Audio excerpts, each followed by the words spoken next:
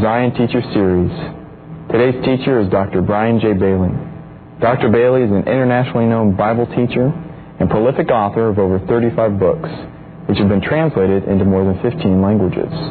In his 50-year ministry, he has traveled to over 100 countries, ministering in churches, Bible schools, pastors' conferences, leadership seminars, television, and radio. Dr. Bailey is currently the president of Zion Fellowship International and senior pastor of Zion Chapel, both of which are located in Waverly, New York, on top of Glory Hill. He is also president of Zion Ministerial Institute and Zion University, which have over 30 affiliate Bible schools around the world. In today's edition of Zion Teacher Series, we will look at the third person of the Trinity, the Holy Spirit. Dr. Bailey will give us a practical understanding of the gifts and fruits of the Spirit and how they are to operate in our church today. So join with us now as we open our hearts to what the Lord wants to speak to us about the blessed Holy Spirit, the Comforter. Welcome again to our series on the Holy Spirit. And this is lecture number 9, when we're continuing our theme on the fruit of the Holy Spirit. As we've previously said, the Apostle Paul likens our hearts to the garden of the Lord. God loves gardens. We have a saying in England, you are nearest to God in a garden, because a garden is filled with all kinds of beautiful plants that the Lord God has created. But we are interested, of course, in our own lives. We are interested in not having these natural plants in our houses, but rather having the fruit of the Spirit. Those glorious 9 plants, 9 spiritual plants in our hearts. And so, we're going to look at how we can become fruitful, how our gardens can become a delight to the Lord, so that the Lord Himself would be delighted to walk into our gardens and taste of the fruit of His Spirit in our lives. So, first of all, we're going to consider how the fruit of the Spirit can be developed in our lives. And the Lord Himself, the Lord Jesus Himself, in John's Gospel, chapter 15, gives us many clear-cut pointers as to how that can be, how we can have a beautiful garden of the Spirit in our lives. It's interesting that the Lord's concern, just prior to His crucifixion, when speaking to His disciples, was that they and we should bring forth fruit, more fruit and much fruit. And so He tells us the way in John's Gospel, chapter 15. And first of all, He speaks of thoroughly pruning or purging that is done by the Heavenly Father. You know, when we consider a vine, or when we consider any tree for that matter, any of you who have been in vineyards or orchards, and perhaps walked with the orchardist himself as he has examined his trees, you will notice that he pays particular attention to which branches are producing fruit and which are not. And I was amazed, because I was once pastor in a fruit-bearing part of the United States. And in my congregation, I did have those who owned orchards. And on one occasion, I walked through the orchard of one of the members of my congregation, and there, with, I thought, awesome brutality and cruelty, he was just breaking off branch after branch. And I said, "Why are you doing that?" He said, "Because I want fruit. And if I permit those branches to remain on those trees, then they will take up the life and the sap and the nutrients that are flowing from the roots of those trees. But they themselves will not produce fruit, and they will impair the other branches from bringing fruit to perfection because, he said, they won't get as much as they could because it's taken by the useless branches. Well, the Father comes to us, if I could say, the branches. And what does he do? He breaks off a lot of things in our life that are certainly not fruitful. He breaks off a lot of activities. And some of those activities we might think, oh Lord, they're fruitful. But they have to be broken off so that other things that bear eternal fruit might be developed. And then there's a sense that we must be constantly cleansed. And that is done through the Word of God. You know, in Ephesians chapter 5, it speaks of the church being cleansed by the Lord, by the washing of the Word. It is, as we read the Word of God, under the anointing of the Holy Spirit and under the direction of the Lord, and read in those portions that He's directing us to, they reveal things in our life. And as we are obedient to what we read, they cleanse us. We are washed by the water of the Word. And then another thing is this. In order to produce fruit, there is a sense that the branch must do two things. Number one, it must abide. And here's our little branch, and it must abide in the vine. Here's our tree. It must abide. If it's outside, it cannot produce fruit. So first of all, it must abide in the tree. And we have to abide in Christ. How are we to abide in Christ? Well, the Lord said this, that if we will keep His commandments, if we keep the 10 Commandments, if we will be obedient to Him, then we shall abide in Him. The disobedient are taken out. It's only the obedient that are allowed to remain. So, number one, we have to be obedient to the commandments of God. Number one. And then, number two, there's another factor. We have to abide in Christ, but the life of Christ has to flow through that branch. And so, how do we abide in Christ? By obeying His Word, obeying His commandments. But then how does the life of Christ flow through us? It is as we read His Word. As we read His Word. Then His life flows through us. Then, moving on, we understand this, that we have fulfilled those 4 precepts, being pruned from activities that don't benefit us, from being thoroughly cleansed by obedience to the Word of God, by abiding in Christ, by keeping His commandments, and then that the life of Christ flows in us as He abides in us through His living Word, meditating on His Word. Now, let us look at these 9 fruit of the Spirit.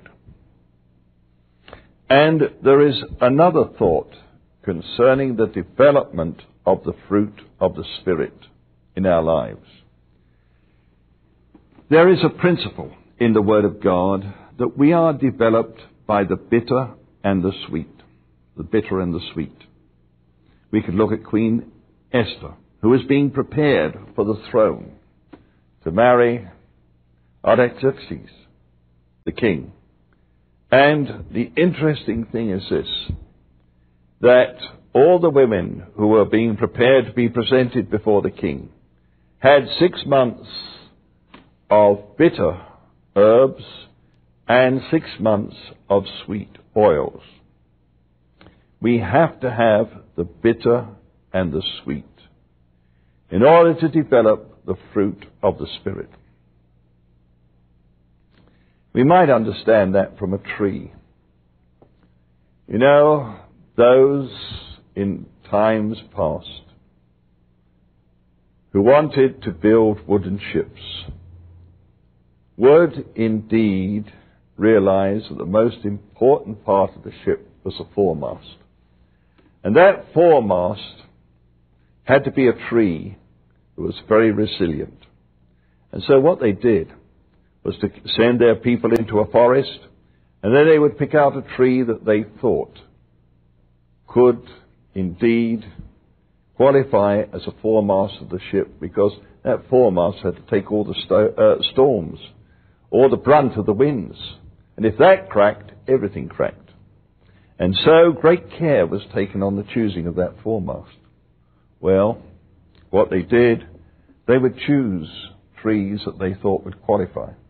Then the amazing thing is that they would cut out all the trees around, such that that tree stood alone.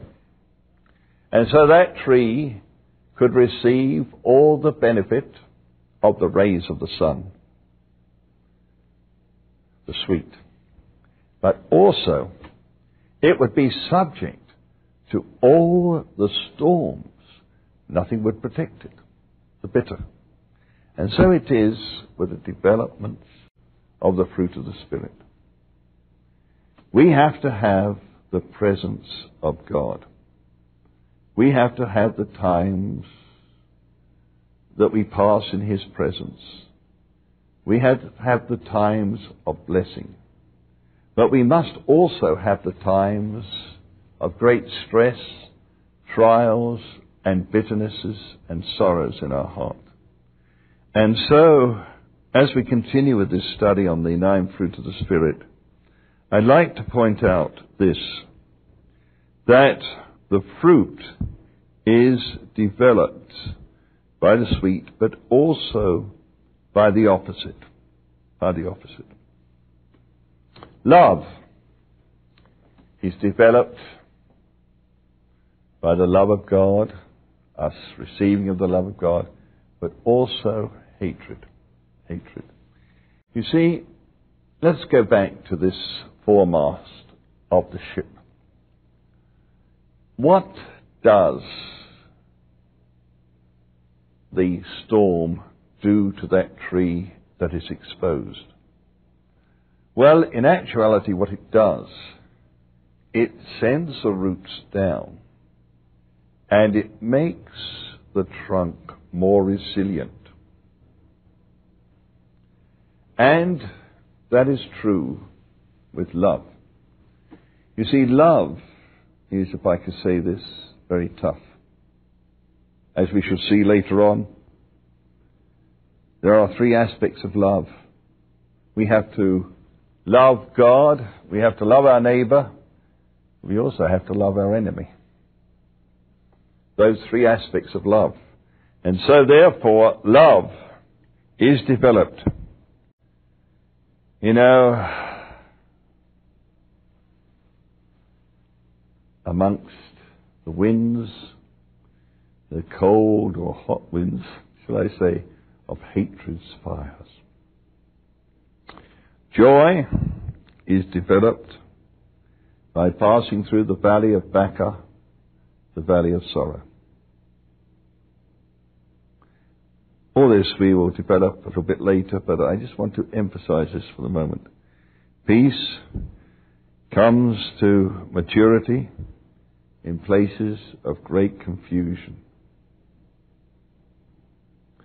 Long suffering, of course, can only come to maturity through long and arduous trials.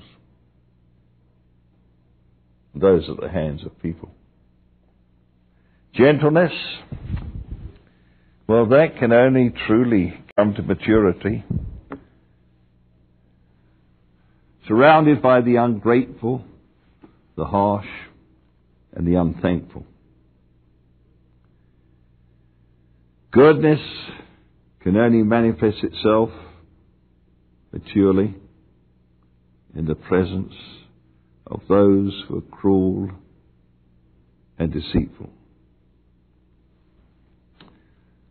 Faithfulness, well, can only come to perfection by the failure and betrayal of those we've trusted the most, as with Judas in the life of Jesus. And then meekness can only come to maturity in the presence of anger, which seeks to provoke it, and rebellion. Self-control, temperance can only come to maturity as it's exercised graciously amongst those of unrestrained lusts and passions and desires.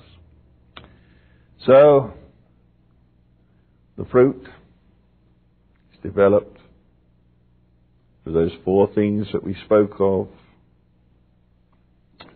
pruning, obedience, abiding in Christ and Christ in us, but also through contrasts. Now we're going to have a look at the 9th fruit. Love. How can we define love? Well, of course, the poets can do it so beautifully, but often so vainly. Because love, in effect, is a commitment.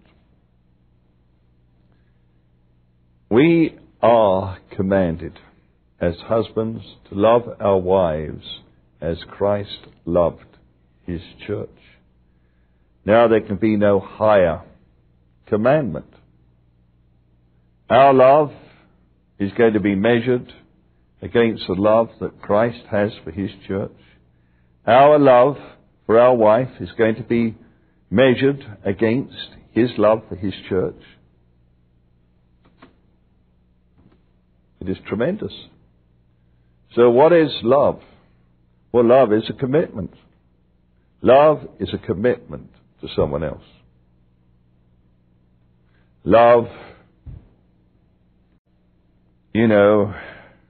covers so many things, isn't it? We could say it's warmth. Love is not just giving gifts, because in this realm of marriage, I have seen those who are wealthy give extraordinary, expensive gifts to their wives who are not impressed.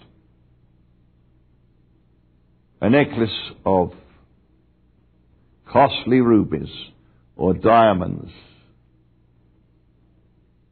does not cover infidelity. Now, I've seen the wealthy receive bouquets and all kinds of dresses and clothes and accoutrements of this world from their husbands. And yet, looking in their eyes, all I can see is bitterness. Why? Because they have not got what they really need: love. Well, what is love? It's a commitment to be faithful. And in actuality, love, I suppose, is a summation of God's own character. For God is love, and all you think of concerning God, and the attributes you pay to him, really are summed up in love. And so, love, yes, it's a warm feeling, it's affection, it's kindness, but it is a lifelong commitment to another, to care for them, for their every need, with loving kindness. You see, it is not only what we do, but the source from which our actions come. And so, we must meditate much on that. But as I say, you see, love is indeed a fruit of the Spirit. And here I want to pause a moment and consider aspects of love. Because unlike the English language, the Greek has 4 words for love. And I want to consider them. The first word we would consider is eros, which is basically the love, the physical love, between husband and wife. And that is very precious. It is to be treasured, but it is to be confined to our marriage partner. The next Greek word for love is storge, and it refers to family love, the love that parents have for children.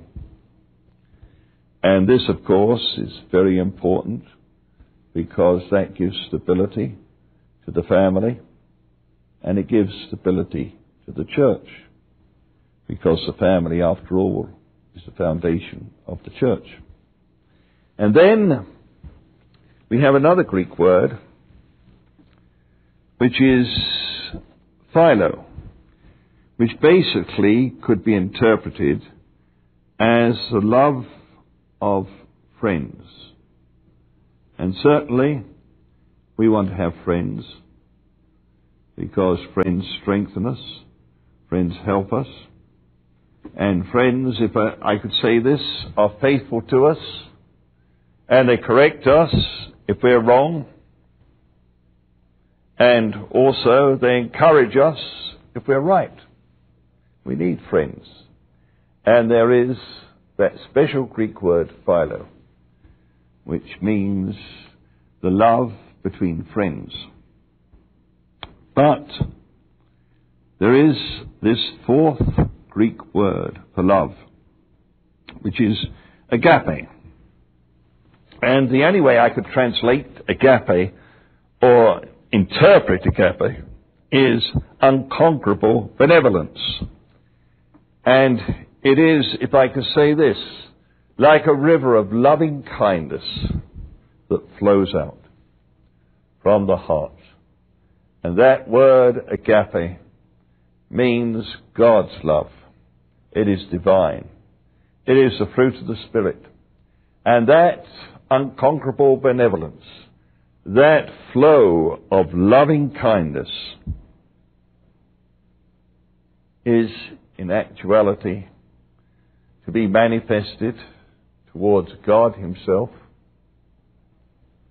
For we are commanded to love God with all our hearts, with all our strength, with all our mind.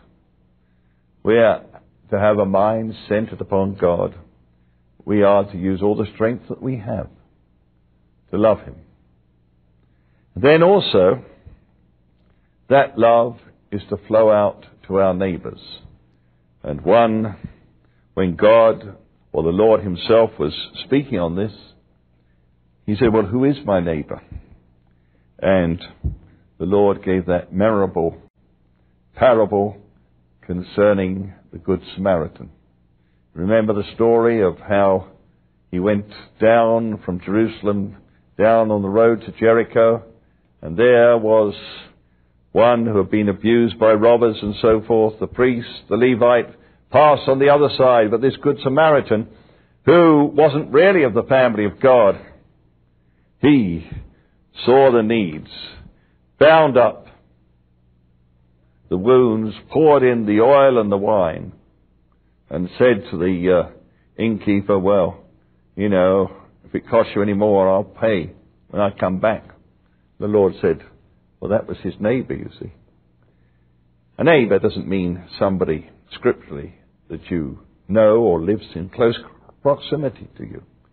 It is somebody else in need. And that loving kindness must flow out to them. But then the third manifestation of this loving kindness must flow to our enemies.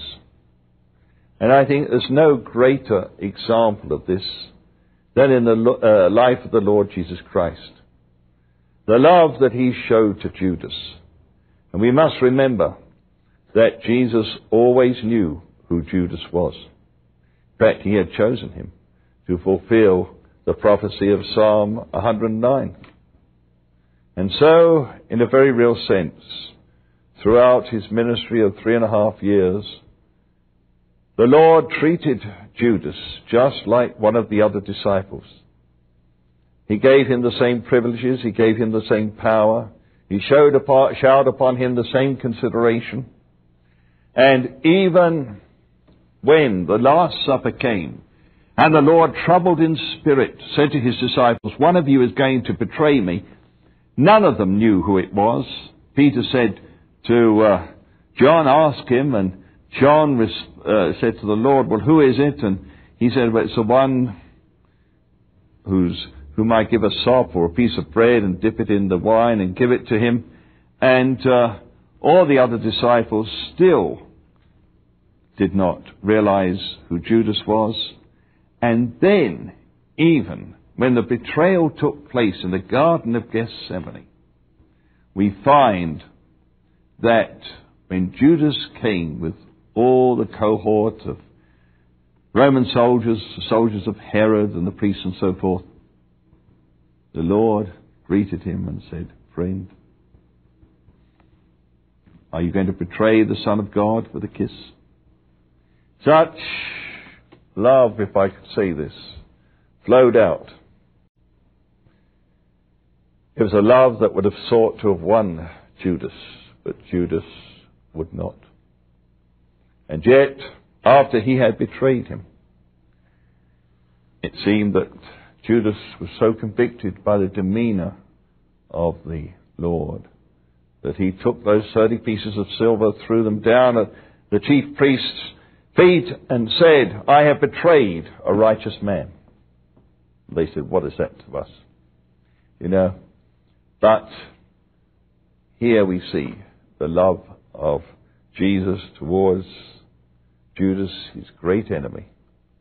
And I just want to say this, that even on the cross, he said, "Forgive them, for they know not what they do," to those who were crucifying him.